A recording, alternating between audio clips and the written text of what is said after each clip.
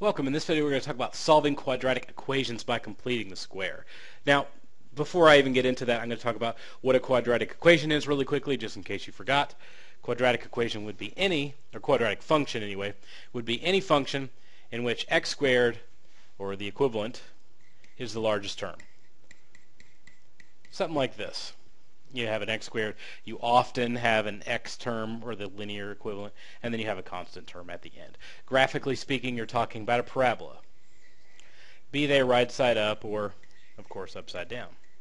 Now, when I speak of solutions, graphically speaking, I want to look at the points where they cross the x-axis.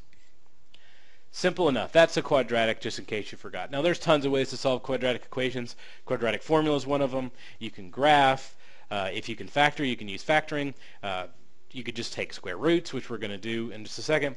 And, whatever you feel like you need to do to get the answer to quadratic equation, do it. Completing the square is just another one. So if the question says, do it by completing the square, I suggest you probably do that. Now, to get into this, I'm going to do two other types of problems just to give you some background about what the heck is going on. But hopefully I can keep that relatively short. Fingers crossed. Now, in this question, it says m squared equals 9. So what I'm going to do is just treat this as a standard solving equations question. So in this case, I would draw the line like I always do, if you've seen any of my other stuff, and I need to do the opposite operation of what's shown. Well, what's shown is squaring, so I'm going to take the square root, because that's the opposite of squaring. So the square root of squaring, so basically I had two m's, and I take the square root, so it eliminates one of them, so I have m remaining. On the other side of it, the square root of 9 is, of course, 3. But it's not as simple as that. I need to think a little deeper into the idea in order to make sure that I, go the right way with the whole thing. Because 9 as a square can be 3 times 3, but it can also be negative 3 times negative 3. Both of those will give me the answer, so I need to adjust by saying, okay, it's plus or minus 3. That's plus or minus will play a key component as we move forward, so I just wanted to cover that, and the idea that how simple is that? Just take a square root on both sides. So if I could make a square, it's kind of like a crafternoon. We're going to get together and make some squares, and then I just take the square root. So you build it and then destroy it. It's like every game that I played when I was a kid. Made something great, destroyed it in seconds.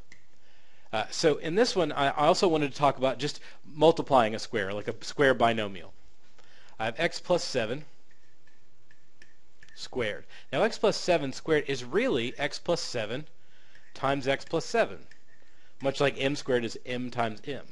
Now when I go ahead and multiply it out, I end up with x squared plus 7x plus 7x again, and then 7 times 7 is 49. Combining these two, I end up with x squared plus 14x plus 49. The key issue here is what that 14x, I should say, what the 14 in front of the x and what the 49 really represent. If I think about it a little bit deeper, I can see that the 14 is really 7 plus 7. Incidentally enough, if it was x minus 7 squared,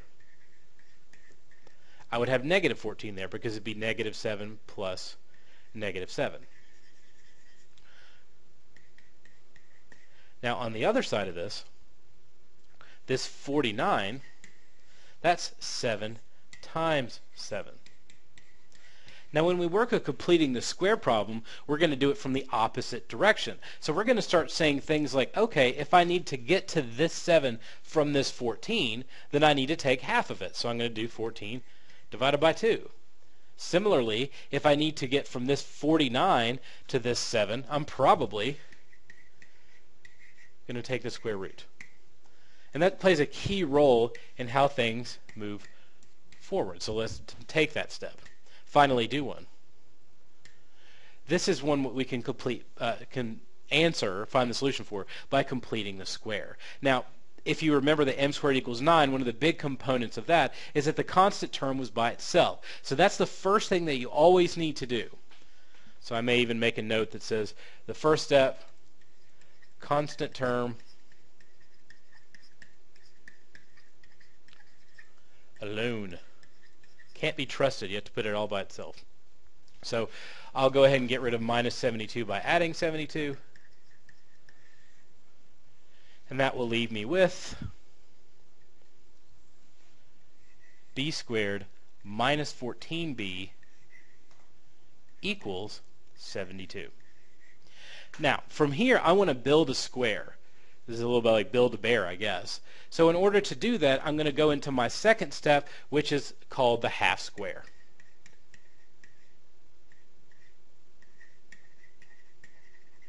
There's the half square. Now the half square, the key issue there, is that I want to, before I talked about the idea that if we took half of this number, we could find out what the square looks like, and that's exactly what we're going to do. So I'm going to do negative 14 divided by 2, and of course that's going to give me negative 7. And that's going to be a key component soon. Also, I need to square it. So I'm going to take negative 7 and square it to give me the 49. Now, what's the value of all this? Well, I want to write it in sort of the my final answer term, like before. I don't want to see immediately x minus 2 or x minus 7, I think is what, x plus 7. I want to see the full out version. So what I need to do is add the half square, add half square to both sides.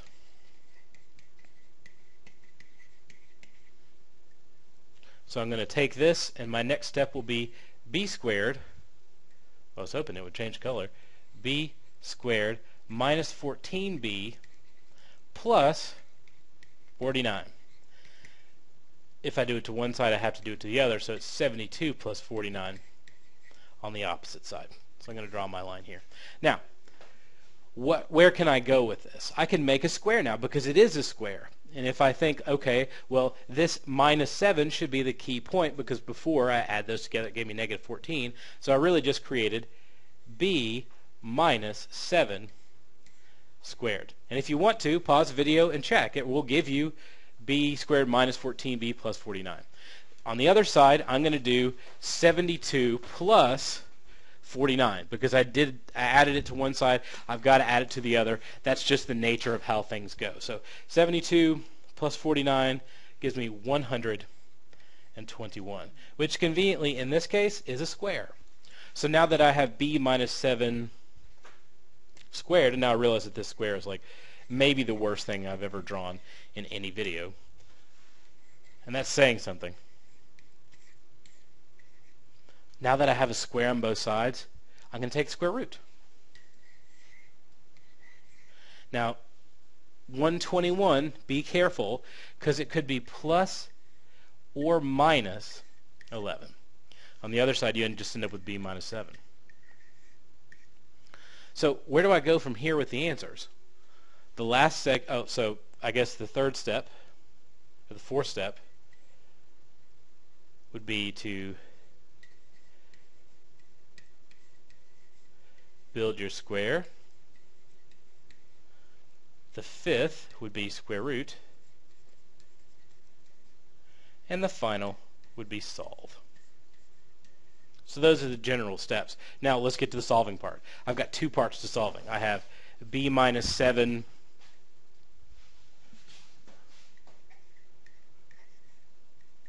is equal to positive 11. And then I have b minus 7 is equal to negative 11. Solve here, add 7. So b is equal to 18. And b is equal to negative 4. So those are my two answers. I will say that b is equal to, just to make like a nice little answer choice here at the end, those two things. So just like that. And I'll check my answer to prove that I'm right, and da-da-da-da, I am. They like to use this curvy bracket to show their answer, and that's pretty common, so get used to that too. So let's look at another one that's even more complicated than that one. So in this one, it's not hard, it's just a little bit different. Now it already has a little bit of a constant term on the other side, but the number one rule is all the constant terms need to be alone. So I need to get rid of this and do plus 22. And then I do 22, or negative 5 plus 22, which is 17.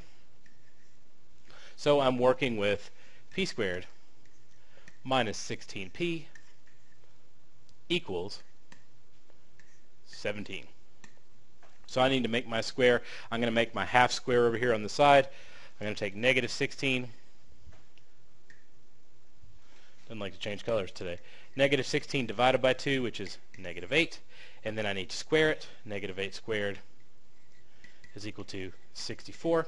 So I need to take this term, add it to both sides. P squared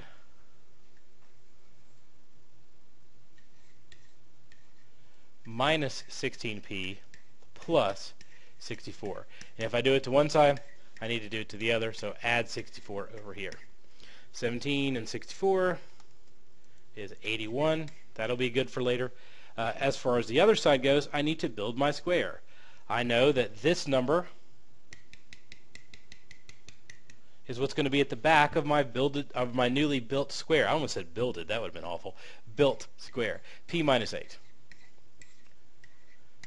Now, from here, take square root. This is plus or minus 9, and this becomes P minus 8. So I just need to solve my two little end game equations here.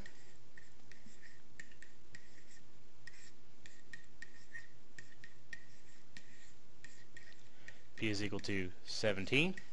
And on the other side,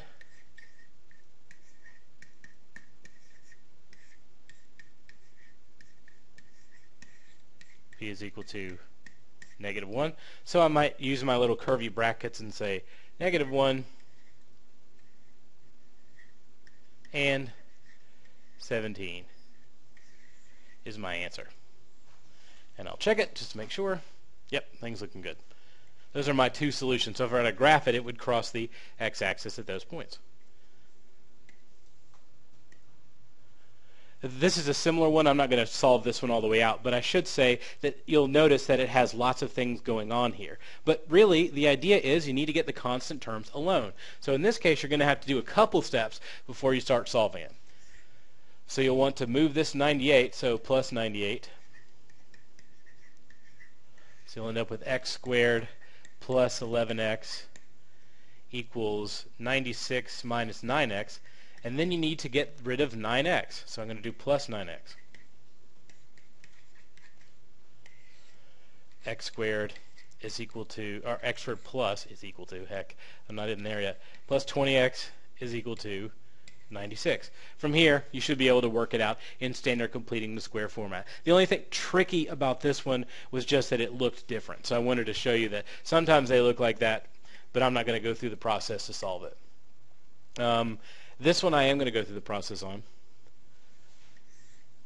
Plus 28, because I have a feeling, because this 11 is here, that we're going to be making some fractions.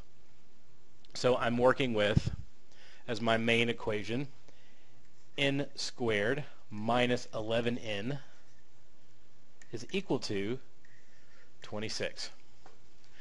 So in this case, we're going to start dealing with some fractions, because our next step, of course, since we have the constant term by itself, is our half square. So I'm going to take a negative 11 and divide by 2, and it's going to give me negative 11 over 2. Or you can make it negative 5.5, I guess, if you want. I wouldn't suggest it. I tend to leave things in fractions. And then I need to square negative 11 over 2, which is absolutely maybe the least fun thing you could possibly do, but whatever. It is what it is. So I'll do negative 11 over 2 squared and end up with 121 over 4. The good thing is it's pretty simple to kick it back into the main problem here. So I end up with n squared minus 11n plus 121 over 4 equals 26 plus 121 over 4. So where do you go from here? Well, obviously this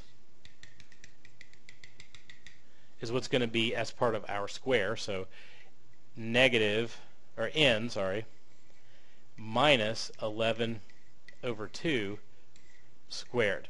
But what about 121 over 4 plus 26? Well, 26 over times 4 is 104, so you do 104 plus 121, and you get 225 over 4, Well, that seems ridiculous. What am I going to do with that? What you're going to do with it is take the square root, because that's what's required to happen next. And the nice thing about this fraction, whether it seemed nice in the beginning or not, is that both 225 and 4 are squares. So when you get it, you end up with n minus 11 over 2 is equal to 15 over 2. And this is plus or minus. So to solve, go back to the end of all things and deal with n minus 11 over 2 equals 15 over 2, and n minus 11 over 2 equals negative 15 over 2. So this first one, if I add 11 over 2, I end up with 26 over 2, which is 13. On the other side, if I do the addition here, I'll have negative 15 plus 11, which is negative 4 over 2, so n equals negative 2. So my little curvy brackets here at the end would be negative 2 and 13. It's pretty crazy looking, but in the end of all things, it does get you to the correct answer, so that's a good thing. The order here really didn't matter. See if I have one more. I think I do. Nope, that was it. So that's basic idea of completing the square. Sometimes when you do the square root, you will end up with irrational numbers. Sometimes you'll end up with imaginary numbers. So those are all in play, but the system is still the same. Number 1, get your constant terms by themselves. Number 2, use the half square. Number 3, add the half square that you've just created to both sides. Number 4, build your square, which the half from the original part will tell you what to put in there. And then finally take the square root and solve. So that's completing the square, and I hope it helped.